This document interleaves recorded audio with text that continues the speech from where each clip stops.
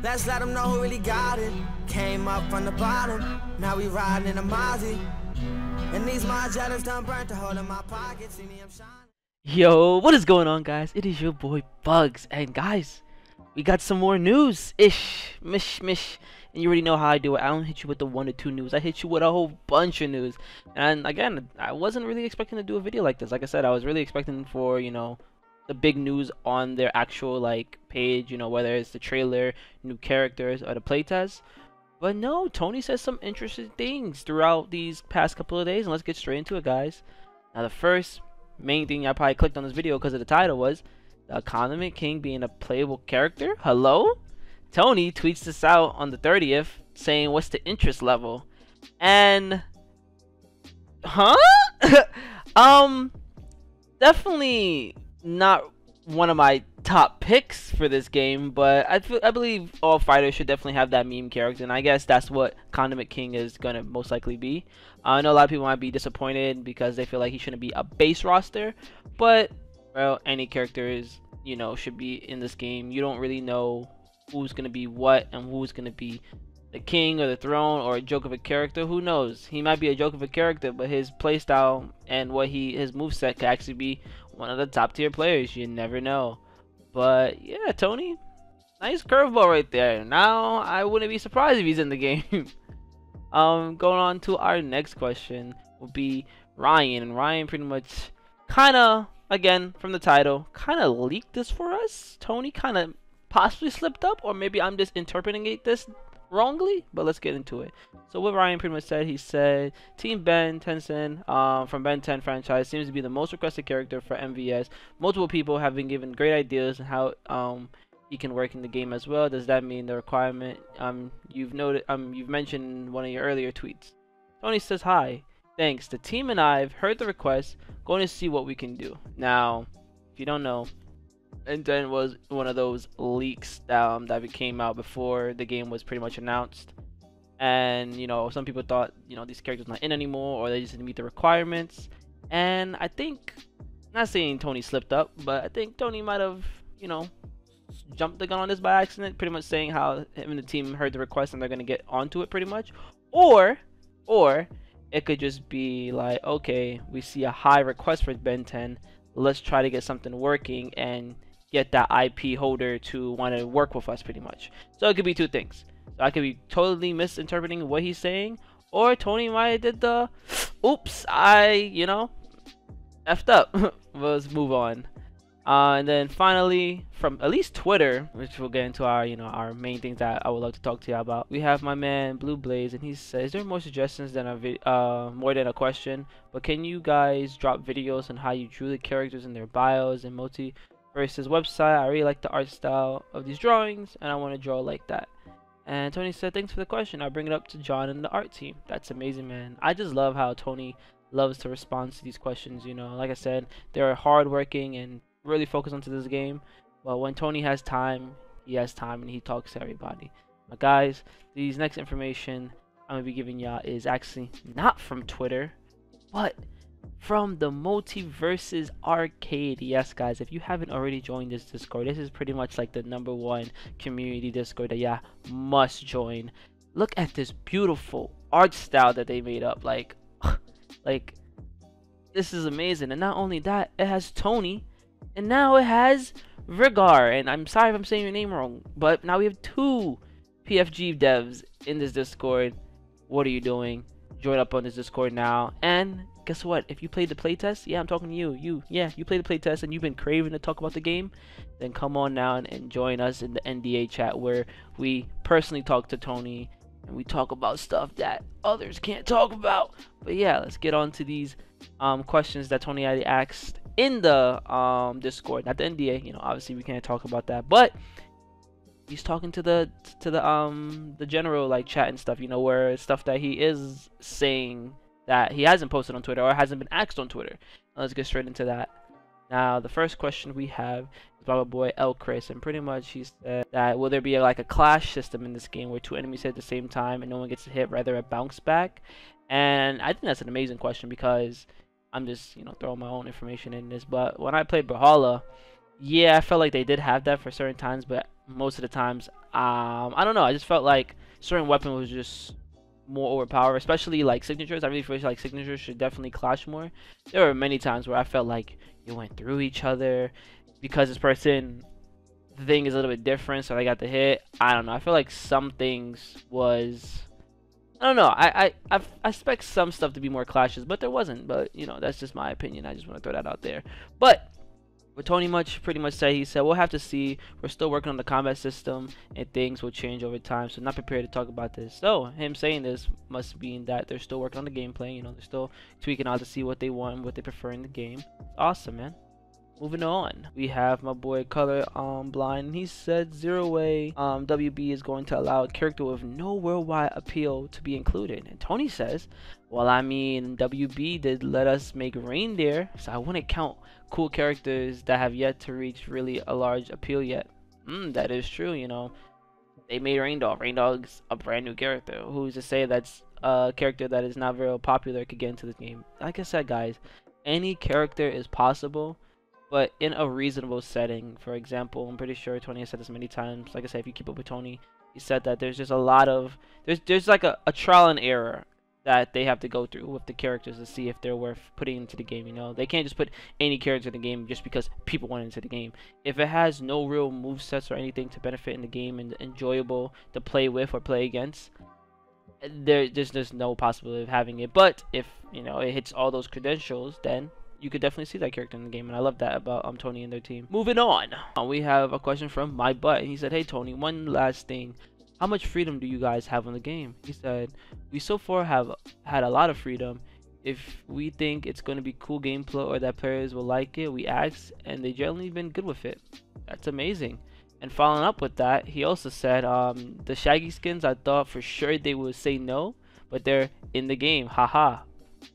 Some Shaggy skins. The only Shaggy skin I could probably think about, because they showed us, you know, this same gameplay that I've been seeing for a month and a half or 2 months now. Tony, please, new trailer. But you know, will be like, I think it was what the Lee skin. Yeah, I think the Lee skin. And you know, I think that's probably one of them. Hilarious, and I can't wait to see the rest that they have in plan for us. Next following question, guys, by Colorblind. He said, I gotta have merchandise and sell the OG, so no surprise that WB allowed a cute fluffy guy named Raindog to be in the game. And Tony said, yeah, we could get some plushies or something. Oh, that's amazing. Just hearing that from Tony means that they see this game as a long term. You know, they don't see this game as a money and grab. All right, on to the next project. This is definitely a game that they want to see grow and develop and have merchandise for it and etc. Love it, love it, love it, man. The next question we have is by Jacko, and he said, ideally, would you guys want an equal amount of characters for each class? And he said yes, but that's been hard, haha. So obviously, yeah, we definitely always want to have a balance of characters of how many in like different type of classes, but it's always impossible, or not impossible, but you know, there's a creative mindset behind it, and you have to not limit yourself in one direction because you can't figure it out in another direction. So even though they're going to possibly try their best to do it, they're always going to think about more characters for this class or these two classes, or even possibly 3 classes, while 2 classes might be left behind a little bit. For example, if you don't know, Wonder Woman is the only tank character that we know of in this playing roster, while everything else is, you know, mage, assassin, bruiser, a support. You know, the tank is literally like, hey guys, I'm right here, you know. So, you know, we'll have to see down the line what they continue with. So this one is not a question, just more like, I guess, a update on, you know, the whole news situation. And Tony just says, I don't mind questions. Sorry we haven't given more news. Mostly we are just working through the feedback from the last test. Guys, I'm not gonna lie, I am very impatient, just like y'all. But just hearing these type of stuff from them just reminds me that this isn't a 1, 2, 3 game that they're trying to do. This is not no haha characters, haha basic fighting, haha here you go. No, Tony and the team, player game first, or player first game, wants this to be a long-term game. They want this to be a AAA game. Remember, these guys aren't your new devs or things. These are vet devs, and they don't look like they're vet devs that's just looking for a bag. They look like they're vet devs that's trying to make a new company and be a AAA from the jump, and I love that. Alright, the next question we have is by Famu, and he said, can you create your own character moves or something else? And Tony said, all complaint comes from us, but the IP holders can object. They haven't yet. We try to be really familiar with the characters though, so the gameplay is authentic. So yeah, they definitely do make everything from us watching this stuff, but you know, obviously they have to hit the marks on their characters. You know, they want the characters, and not only just to please the IP holder, but they want the character to feel like the character. You know, they want the players to be like, oh yeah, this is how I expect Batman to play, or oh yeah, I could see these moves being this person's move set, you know, and going forward with that. Next question will be Mr. Sausage, and he said, so who exactly came up with the NDA part? Was it the Warner Brothers or you guys? And Tony said the December test was our first time showing the game, and it was to help us learn. The changes we put in based on the learning from the test makes the game very different, so that test is not accurate account of the game even as it is currently. Oh, see? So the reason why they had the NDA thing wasn't to, like, I guess not to leak stuff, well, I mean obviously, but because the game is ever changing and they don't want people to say, oh yeah, this is gonna be in the game, this is in the game in the playtest, so it's gonna be in the official release, and then it's not there. And then pretty much what they said is that the gameplay that we played, if you are a playtester, that we played in the December playtest, for this new playtest, it is not even close to what we you know, played. So that is that's something to keep in mind. You know, I definitely can't wait to see the improvements that they did for this game.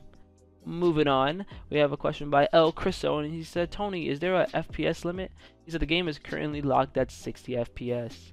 Now, yeah, I think all fighters are locked at that just for the fact that it's all fair on all platforms. But like I said, I would love to see an increase, at least for like custom games and like local play, because I think that would just be amazing. You know, for the PS5 to have 144, and then for PC to have the 240 or 360, just so the game feels, I guess, smoother and stuff. Especially will help out with lands, you know, when people do in the future. But yeah, let's move on. The next question we have again is by El Cristo. He said, Tony, I don't know if you will answer this, but if you guys get a chance to collab with another game, will they play like they play in their respective game and, you know, cut off? And he said, we will make sure the character plays the way players expect them to play. Like, for example, like I just said, like with the whole IP thing, is like, yeah, they might not have the same moveset as, you know, where they came from, but they'll have similar stuff, or like from their TV show or from their game, you know, stuff that they can do. It'll be probably like limited a different way and stuff. For example, okay, I don't really have an example, but you know what I mean. Like certain stuff that will seem spammy, they probably won't have in the game, and go on a different route, pretty much. Next question is by Fate, and Fate pretty much actually says, what platform find was Multiversus inspired by the most? And Tony said, we look at everything, but we looked at Melee the closest. And that's funny because I'm pretty sure I heard like Melee was like the best platform fighter, or felt like the best, or something like that. I heard something like that. And he continues on saying, but we are trying really hard to look at everything with fresh eyes, so we're making the right decision for the players, and that we have our own voice. That's amazing. Can't wait to see that, man. I really can't wait for this game to drop, man. Next question we have is by Sickle Pug, and he said, I noticed this bread in Arya's battle pass. Is it that type of currency? Oh, will this give you some kind of in-game advantage? And Tony just says it's called toast. So we have a confirmed, guys. Let's go. It's not called bread, it's not called this and that, it is toast. What does toast do? Still don't know. We just have to wait to see until they announce it, or, you know, for the early access, or when the game releases, pretty much. So this next thing isn't a question, but more of a statement, and pretty much they're talking about Steven here. And Honey pretty much says that his skin tone has been fixed already as well, what I could tell from. And Tony says, we updated Steven's motto as well to enlarge his head and address his eyes. Thanks. So remember, guys, if y'all ever see anything off with a character or looks a little bit off, Tony and the team is always down to fix it, you know, visually. They already did it with Garnet, because I'm pretty sure Garnet had like not an eye problem, but like all her eyes were the same, but in the show, you know, all three of her eyes were different colors. So if you ever see a character that you really like, or notice that a character doesn't look like itself, you know, let them know, and they'll try their best to fix it, or they see what you see and, you know, agree with you on it and fix it, pretty much. Someone pretty much asked that, will we see like new skins and stuff in like trailers and stuff, and Tony said, we'll put something in the trailer to showcase it. Hopefully it's up to par. If it isn't, well, we'll go back and address it again, and we'll keep going until it's right. See? So like I said, if you see any character skins or anything that is not correct from the show or from the game or wherever they came from, let the team know, and Tony will, you know, get it fixed. Moving on, we have a question by Board, and Board pretty much says, Tony, what is now Shaggy's actual power? Is it tier 0?